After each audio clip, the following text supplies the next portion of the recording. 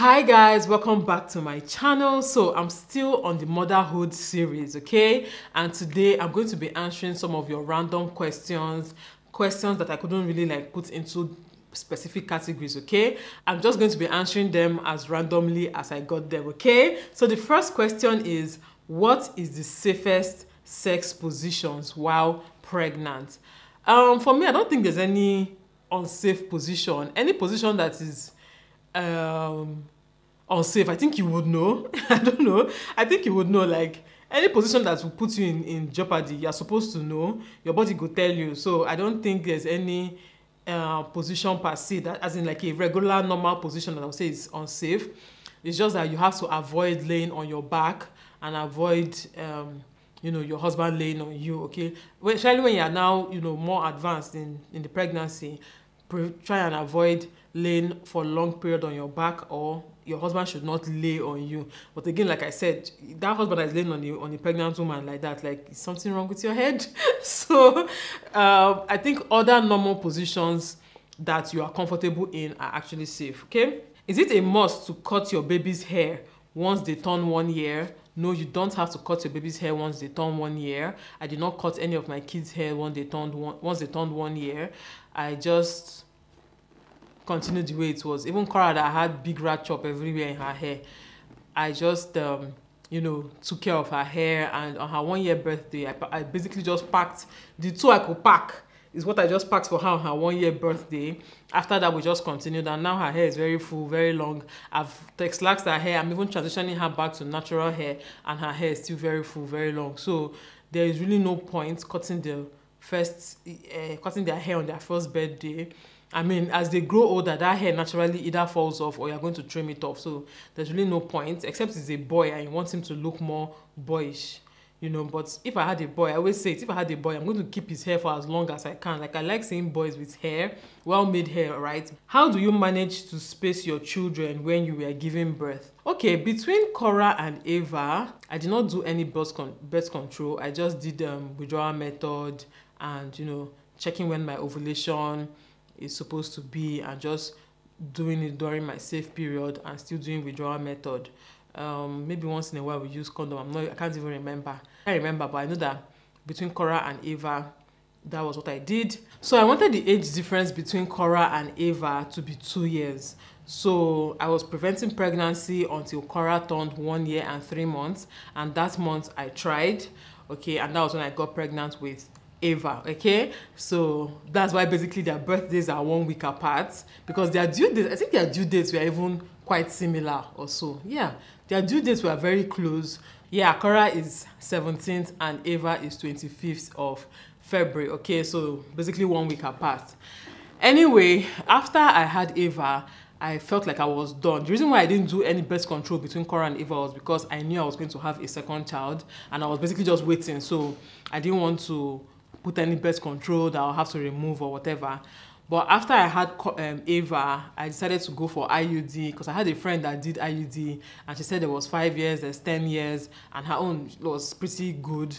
I think she did the 10 years own. So I was like, let me go and do the 10 years own too, and just relax for the next 10 years.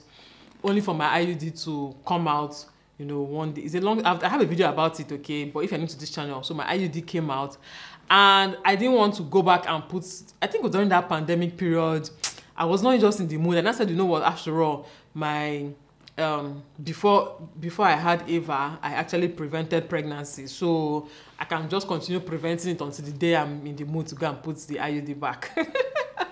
I did not know that what worked in 1980 was not going to work again. Yeah, so that was how I got pregnant with SOPHIA, and that's why the age difference is a bit much. I think it's 3, not like much, but it's not 2 years. Because if I had known that I would have had another child, I would have made it, I would have tried to space it at 2 years as well, because me and my siblings is 2 years age difference. I feel like it's a very perfect age. 3 years is okay as well, Sha. But I feel like 2 years is a perfect age. It's not too close in age where you can't have space to breathe. It's not too close in age, but it's close in age that you can, raise your kids all at the same time, and they are also kind of mates, even though they are not mates, but they are kind of mates. I mean, 2 years age difference is not much, so they are within the same age range and they can play together and all of that, okay? But again, like I said, 3 years is not bad. But yeah, that was it. How did you survive the sleepless nights? I don't know. Everybody, when you reach your turn, you go survive am now. At least all of us did not die from sleepless nights. When you reach your turn, you go survive am. I feel like that's one of the biggest jolting things about motherhood, especially when you're just a new mom. One of the biggest things that will shock you to your bone marrow is how much sleeplessness or how much lack of sleep you're going to have, or how much sleep you're going to lack, okay? Because especially that first few weeks or first few months when the child's waking up anyhow, you are feeding, breastfeeding, if you are breastfeeding, or even if you are feeding 2 hours, 3 hours, like that lack of sleep, it go shock you, you know. So I don't even know how I coped. I know that my husband helped me a lot that time with taking care of the babies, but he goes to work and he works away from home. So when he's not around, I was when I was doing all the work. But when he's around, my husband is a night crawler or night owl. So it kind of worked out for me then, because anytime he's around, anytime the child wakes up in the night, if I wasn't breastfeeding, he would be the one to carry the child. Or even after I breastfeed the child and the child is still awake, he will carry the child and go and walk around the house. I mean, he used to walk around the house with KORA for 2 hours, 3 hours. That's when I don't still get it. Now that I'm looking back, I'm like, how did he do it? He will carry KORA and walk around the house for like 2 hours, 3 hours until she now sleeps off. Then he will bring her back. By then I would have slept enough. Then when he brings her back, I will now feed her, and then we'll now sleep again. You know, so my husband helped. But aside that, it's something that everybody, you go suffer. In fact, even when you have help, you are still going to wake up because the child will wake up. So you are going to wake up and hand over the child to someone that helps, except the child sleeps with your mom or sleeps with the person throughout the night. If you're going to have your child in your bed, even if you have help, you're still going to deal with that waking up, sleeping. And sometimes, at some point, once you wake up, it becomes difficult to fall back, asleep. So sometimes you see yourself sleeping during the day and stuff like that. But yeah, you will manage. Same way all of us managed it. You will manage it. Please, can you share the brands of prenatal vitamins you use during pregnancy? I use Pregnant Care, even though at some point I couldn't stand it because of the size. I was now taking only folic acid, that Emzor folic acid, small bottle like this that has 100 inside. I was taking only folic acid at some point. Later on, they now gave me the hospital ones, all those generic B complex, iron tablets, and folic acid as well. Then the malaria medicine. They have this malaria medicine that some people you take fancy that, while some other people they will give you the one you take every day. You take 2 tablets every day. Is it every day or every week? I think it's every day you take 2 tablets. You know, so for KORA, I took the one that you take 2 tablets every day. For Ava, I think I took Fansidar just once or twice during that pregnancy. Then for SOPHIA as well, I took Fansidar. I hated Fansidar, but in the hospital, they will tell you to drink it in their, like a small child, they'll tell you to drink it in their presence, and they'll tell you to open your, are you sure you drank it? Open your mouth, because apparently some women don't drink it, and malaria in pregnancy can be very, very dangerous. So yeah, those are the prenatals I took. Then after I gave birth, I now started taking Pregnant Care, breastfeeding, and some of those things as well, including vitamin C. Everybody says pregnancy does a number on the body. What are the changes you've noticed in your body after giving birth that have remained? Changes in my body that have remained: stretch marks, extra pouch, like my tummy did not go back. I think fat is part of it, and not doing anything about it is part of it, okay? Because I've seen people who literally snap back after they walked out and did so many things. Some people did surgery, but I've seen people, I know my body. I know that if I work out very well and I manage my feeding, what I eat, if I manage what I eat and I work out very well, my tummy is going to go back to almost flat, okay? It's not going to be flat as when I was a child, but again, even if I did not give birth, if I had gained the kind of weight that I've gained over the years, my tummy will not still be as flat as it was then, okay? So yes, giving birth actually changes your tummy and stuff like that, but you can help it. Stretch marks, they fade over time. Mine have started fading, even though the ones on my tummy are not faded like that, but the ones I had on my side, I even had on my arm then. Yeah, I used to have stretch marks on my arm here a lot. Those ones have faded as well. You can also do things about stretch marks. You can use retinol. That's when you are clear from breastfeeding and you're not pregnant. You can use retinol creams to treat your stretch marks. You can use oils. You can use body butters and all those things. Just keep the place moisturized as often as possible. Yeah, what else did change? All the changes down there, everything went back. I don't even know any difference now. Like, I can't tell that whether there's a difference or not. And I don't know, my husband not told me if there's any difference or not. So for me, I feel like that one went back. After a while, your body will kind of snap, try to go back. It might not go back to what it used to be, but it will be normal. It will feel normal to you, okay? What else again? What else? I don't know. I'll consider myself one of the lucky ones. I don't think I had that many. Some people I know that they said, did I have deeper voice? I think I had deeper voice. Oh, my feet increased, but my feet increased and now it has started going back to what it used to be. Like now I can manage a 40. If I used to wear 45, 44, 45, but now 45 is now big for me. I can wear 44. I can manage some 43 depending on the shoes. But again, I don't attribute it just to pregnancy or giving birth. I attribute it to my weight being significantly more than what it used to be. In case you guys don't know, when you lose weight, your leg actually loses weight, okay? You can lose a shoe size when you lose overall weight. I'm experiencing weight loss after birth due to inadequate sleep and so on. What can I do to put back the weight? Or even more, I am exclusively breastfeeding and I have been advised to stop. You don't have to stop exclusively breastfeeding, but I mean, you need to try and sleep, you need to try and eat well, you need to try and relax, you need to try and rest, you need to try and just give yourself peace, okay? Yeah, there are some supplements they can give you that can help you with sleep, although I don't advise, like, just supplements for sleep, not sleeping tablets, because person will get new pikin, you can't be taking sleeping tablets, so except you have enough help and you're sure that you don't need to wake up for anything, you know, for your child. But feeding, just try and eat well. Anything you can tolerate, eat it very well. Anything you like, eat it very well. What else again? Try and relax, try and rest, try and sleep, try and spend time with your baby, just you and your baby, just, you know, I've forgotten what they call it. Is it breastfeeding vacation? No, not breastfeeding vacation. I've forgotten what they call it, where they say take like 2 days or something and you just spend all day, every day in bed with your child. Don't worry about chores or what you need to do. Just as your child wakes up, you wake up with the child, feed the child, clean up your child, lie down back with your child, breastfeed your child, sleep. When the child is sleeping, wake up again, eat, you know, all those things. If you do it for like 2 or 3 days, you will see a significant improvement in your overall well-being. So yeah, so someone is asking, would you advise washing of newborn wear even if they are still in their pack and all of that? Yes, I advise washing newborn wear. I personally wash all my children's clothes even before they are born. Even now, anytime I buy new clothes for them, we wash them first, okay? I always wash my kids' clothes first before they wear them. I even wash my own clothes first before I wear them. I don't just take clothes on the pack and wear. In fact, even when I buy new clothes and I want to try them on, I usually try them on in the evening when I know that after I try them on, I'll quickly have my bath. Or I try them on in the morning and after I finish trying them on, I'll have my bath, okay, then I'll go and wash them. The reason is that I don't want any skin issues. I don't want anything. I don't want to hear stories, okay, because you don't know where these things have been. Some of these clothes that most of us are buying have chemicals on them that you need to wash off, you know, all those chemicals that your children might react to, you don't know. Some of them have been touched by so many different people. Some of them have been in different places, packing store, rat has climbed them and stuff. You don't know. So I don't want to just take them straight from that pack and put on my children's bodies before they will catch one thing.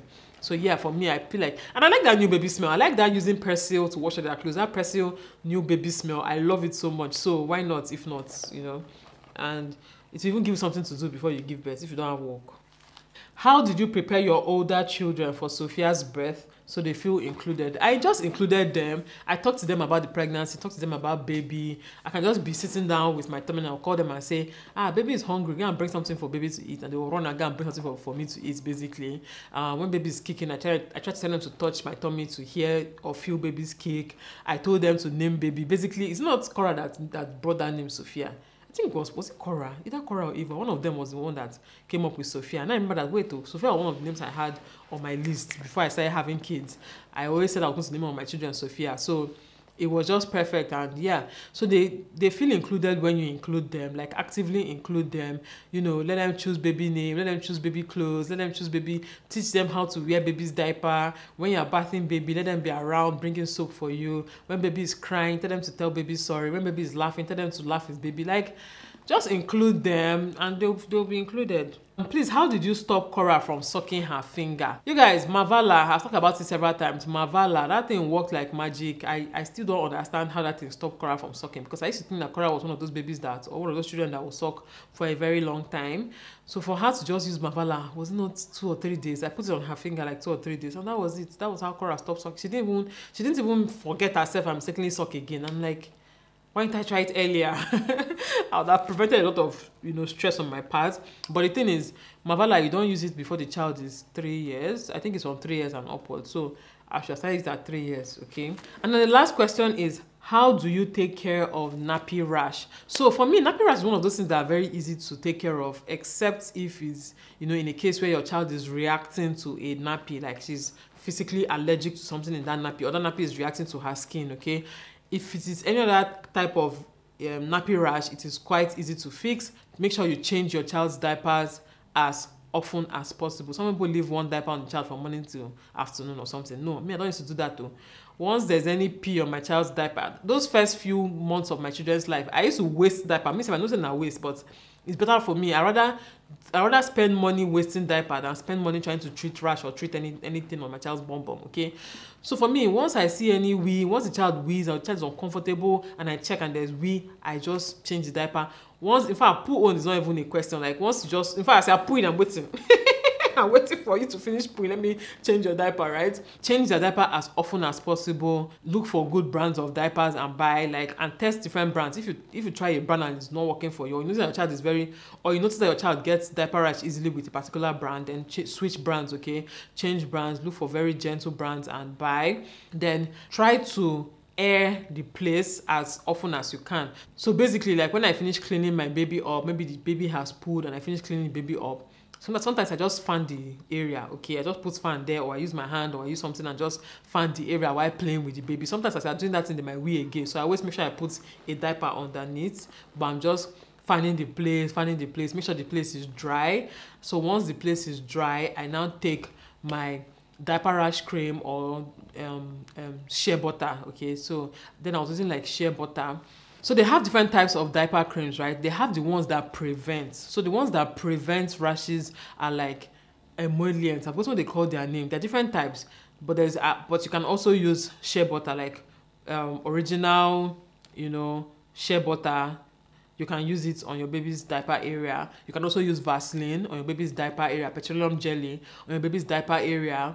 That after the place has dried, right? Then they have the one for curing of rashes. So if you see maybe rashes beginning to start, or maybe the child was having, some of them are not even just rashes, maybe heat and friction, Once you see those things on your baby's bum, then you use those other ones. The one is called, the name is it's coming to my head, but it's still going. They're usually whitish because it contains zinc oxide. They're usually whitish, like, they're not like shea butter or the emollients or the oily ones. They're usually like whitish. They even show up as white on your child's bum. Those are the ones that are used to cure rashes. So I always have them on hand. But diaper rash is not something that my children really dealt with, because I was always proactive. Because I know a diaper rash can make your child very, very cranky, and you just be there wondering, why is this child disturbing? Why is it? It's diaper rash, or is a full diaper, okay? It's a full diaper. So once my child is cranky, I first change diaper, make sure you are well fed, then you will not tell me the color of your problem, okay? But if you've not done those things, stop feeling frustrated at the child, that child is stopping too much. Meanwhile, the child is trying to let you know. Imagine a child that cannot tell you that place is paining me, it's itching me, it's heartbreaking. Think about these babies. Think about them sometimes. Your baby cannot say, mommy is itching me, mommy is tight, mommy is paining me, mommy is hot. They can't say it. So they're there crying and you're like, what is wrong with this child? Meanwhile, they're not doing what needs to be done. So anytime my children start crying, even till now I still do it. That's the funny part. Even till now, once I hear somebody doing unnecessarily, I'll shout, has she eaten? Has she slept? I always ask, has she eaten? Has she slept? I mean, for all my kids, even the 7-year-old that is KORA, Have they eaten? Have they slept? If they have eaten and they have slept and then they are still cranky, then we'll now understand that, okay, this one is now beyond my control. But if it's something that is within my control, why can't I just, you know, do it and help the child? Anyway, those are all the random questions that I got. I think I still have one more. Yeah, postpartum depression. I still have one more video on that, and yeah, that video will be coming soon. But I hope you guys enjoyed watching this one. Let me know in the comment section if you learned anything, and I'll see you all in my next video. Bye guys.